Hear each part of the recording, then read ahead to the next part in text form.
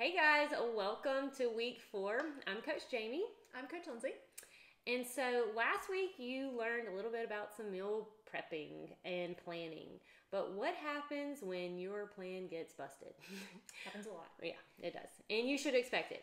Yeah. So that's what this whole week is about, planning for the unexpected. Mm-hmm. We're going to dabble in tips that we all use to quick cook meals, eating out examples, stuff like that. So, everybody has those type of weeks, days, doesn't matter. Like, you're never going to be 100% perfect. And I don't think anybody should expect to be 100% perfect. It's kind of like we want to have our plan A, which is, the shiny one. Merry meal prep. The Right, Wednesday, right. Friday, Sunday. Yeah, the full month. Beautiful. That month plan. that stays in order, just Yes. how you expected it. And then all of a sudden, like, life blows up and you don't know what to do because you only had plan A. Well, we want to talk about plan B. And learning how to just kind of eat the meal habits quickly. And you mentioned last week, the combinations don't have to make sense. Yeah. Well, when the plan gets busted, that's when you really just need to Fall back on the habits. Yeah, think in that mindset of okay, I need a plant, I need a protein, and this might happen. Yeah. So, what are some of your favorite? I guess that's kind of how you roll. That is actually, I'm really good at plan B. Very good at plan B. So actually, I do think about it, and I anticipate on Sundays all of the times I'm not going to have to meal prep. And so I try to get one meal prepped meal, but if not, I automatically think of my plan Bs. And that's restaurants that I know serve quick and easy vegetables with a lean protein. My favorite in Hattiesburg, Qdoba. I frequent Qdoba knowing they know me by name and face. But I know I can get vegetables and protein, get in, get out quickly. Even some grocery stores, I know I can run in and they have pre-made chicken and they have bagged Rotisserie chicken. Rotisserie chickens. Yeah.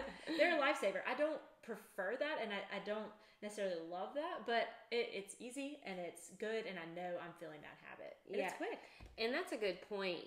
We have strived to make it apparent that there's no wrong way to really feel the habits. I mean, yes, there are parameters common sense type of stuff, like let's not eat fried things and covered in lots of sauce and stuff. But when it comes to making your meal habit decisions and how to feel that, it's really just, like you said, find a restaurant, you make those decisions even if you were going to the grocery store. Like, okay, well, I need a side of a plant and I need this chicken not to be fried and, that type of stuff. Yeah. One of my favorite things is to go to, here in Hattiesburg, Salad Station. Yeah. And so if I haven't meal prepped, I can go in there and sometimes depending on their hot bar, you can make multiple meals. It's your grocery store. Exactly. Or, you can even think of it that way, Qdoba. And you need several meals, just go ahead and get a bunch bought and save them for later, for leftovers. And you didn't have to cook any of them. So there's ways to think around if you don't have time to meal prep or shop, you know, because there's going to be those things where you essentially, it's kind of like having to wing it, But, if it's not restaurants, then at home, what I do is I call them my habitual buys at the grocery store. So there's certain things that you always buy. I'm always going to have eggs. Always.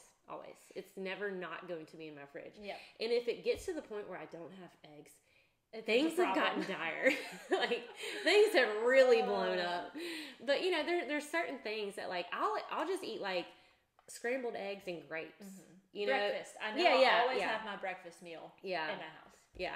Breakfast is something that is always my go-to no matter what. I can tell you there was a good part of some months that's what I ate almost multiple every times a day. And that's another thing, don't be scared to eat the same meals every day. I've had the same thing for breakfast for over 3 years now. Oh, I can't even count. My omelet and my sweet potato. But it's safe. And I love it. And it's so easy to me now. Like some people would look at that meal and be like, "There's no way I'd be able to cook that." Too I'm intricate. like, "No, it's like it's my go-to." It's autopilot. Yeah. Another good thing to do is to keep things in the freezer, like seafood. Yeah. Shrimp defrost really fast, fish, and they cook really fast. Yeah. I always keep frozen green beans in the freezer. So, frozen veggies are just as good as fresh veggies. Right.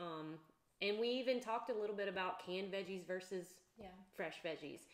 The best vegetable or plant that you'll eat is the one that you're willing to eat. Or that's available. Yeah. Unless it's fried. Yeah, right. But that's kind of what this whole week is about. We just want you to get in a perspective of Plan A is great, but sometimes you need to think Plan B. Yeah. Or maybe Plan C. And most every restaurant will have some sort of vegetable and some sort of protein if you ask. Yeah. And you can set up your kitchen to always have some sort of plant and some sort of protein. Like an emergency. Yeah, in your freezer. Yeah. So make sure you check out all those lessons this week. They will definitely help you and save you in those moments when, things hit the fan. So we hope you enjoy it and you find out, some good little quick tips to do in those emergency situations. And then if you do have something that, you need to solve, like a problem to solve, post it on the page. Post it on the community feed. There's the whole community there to help give you ideas and help you work through some of those icky moments. Yeah. Okay. All right. So we'll see you for week 5 next week. Bye, guys. Bye.